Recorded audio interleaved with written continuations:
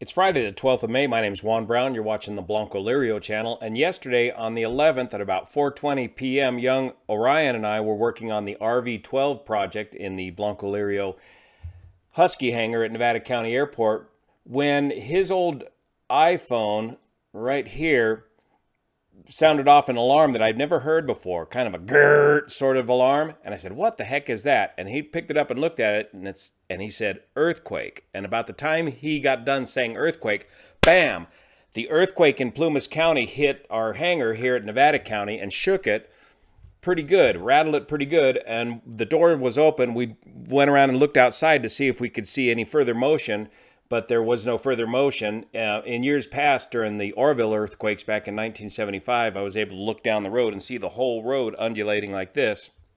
But that wasn't the case for this earthquake. So we turned to the USGS map to find out where this earthquake was located. But that's the first time I've ever seen a real-time earthquake warning delivered via the cell phone system, and was pretty incredible technology.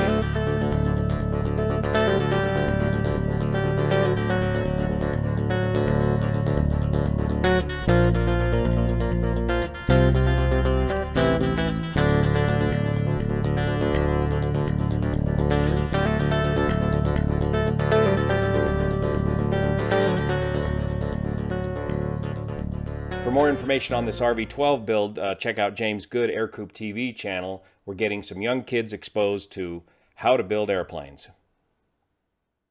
So looking on the USGS map, we found the earthquake centered right here on the south shore of Lake Almanor, located about 65 miles north from us, a 5.5 on the Richter scale earthquake located right there.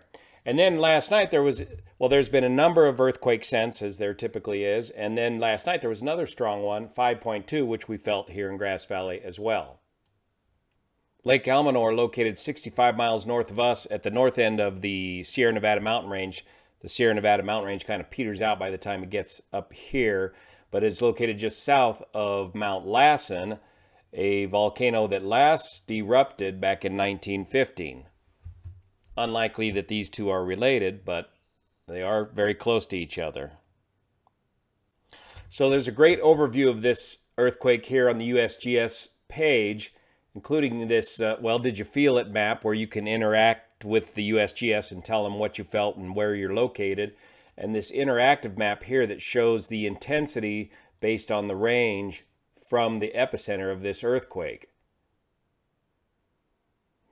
So if we go look around Lake Oroville, for example, and zoom in, if I can get my super mouse to work, there it is.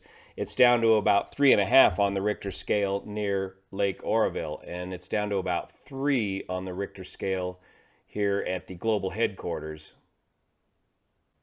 So one of our favorite riding destinations up here in the Lake Almanor area is the Plumas Pines Resort and Bar, located right here. They were getting ready for a big fishing tournament when this earthquake hit. A quick look on Facebook, and sure enough, they captured it live, or as it happened, on their security camera. But the earthquake knocked the cameras out of service as soon as it hit. Check it out. So I got this on a continuous loop. They're just getting the bar all set up for the big fishing tournament, all the liquor's in, all the glasses set. And then this earthquake hits. And of course, they were just devastated by the Dixie Fire, the million-acre Dixie Fire that surrounded Lake Almanor just a couple years ago. Check out the motion of that earthquake. For example, she's sitting here working at the bar and just about gets knocked right off her bar stool there. Check out the pina colada. It's going to go for a loop. Ready, set, go. Something comes flying off the shelf over here. And the fella on the cell phone, he barely even moves. And it looks like she got bumped by the cash register. So pretty close to the epicenter, pretty hard motion from this 5.4 earthquake. So back onto their Facebook page, you can see some of the damage here. The liquor was spilled on the barroom floor, and the mouse crept out for the night. Looks like a lot of it was saved. A lot of plates, a lot of glassware down. Clean up on aisle 3.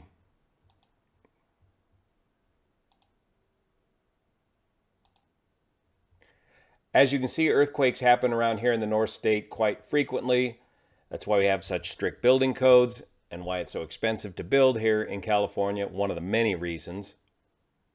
And if we look at the historic fault lines here in California, the red being the most recent activity, followed by orange, and then historic stuff in black, there's the giant San Andreas fault going all the way from north of San Francisco down to Southern California. That's the big one that we're all watching for here in California. But up here in Lake Almanor, it looks like we have a couple of fault lines moving right through the area where this earthquake occurred.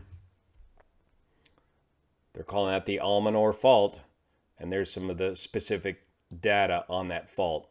And there, it looks like it runs into the Skinner fault line right there. And here's the Ketty Ridge fault line located right here. I was up over the Lake Almanor area back in April in the 310. We're looking kind of to the south, kind of parallel to those fault lines run along this way. And that epicenter of this earthquake was right down in here.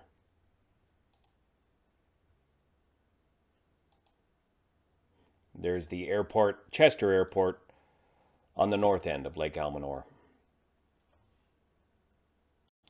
Couple interesting factoids about Lake Almanor. Lake Almanor was formed in 1914 when the Great Western Power Company, which later became PG&E, dammed up the North Fork of the Feather River of the area previously known as Big Meadows. But the name of the lake was derived from the three sisters of Guy C. Earl, who was the president of the Great Western Power Company at the time, Alice, Martha, and Eleanor, thus Lake Almanor. Could this have anything to do with the huge snowpack and runoff this year in the mountains? Hard to say, but the reservoir elevation has risen about 100 feet in Lake Almanor over this season and had some of the largest inputs of water late last month, early this month, right about in this time period here. There's seismographs located near Oroville Dam to monitor the situation there, and here's what the data looks like from Oroville on the earthquake that happened yesterday afternoon at about 4:20. And here's the data from last night's earthquake. So I mentioned the rise in water at Lake Almanor and Oroville because back in 1975, the strongest earthquakes we felt here were apparently created by the water in Lake Oroville. And here's the current theory on this.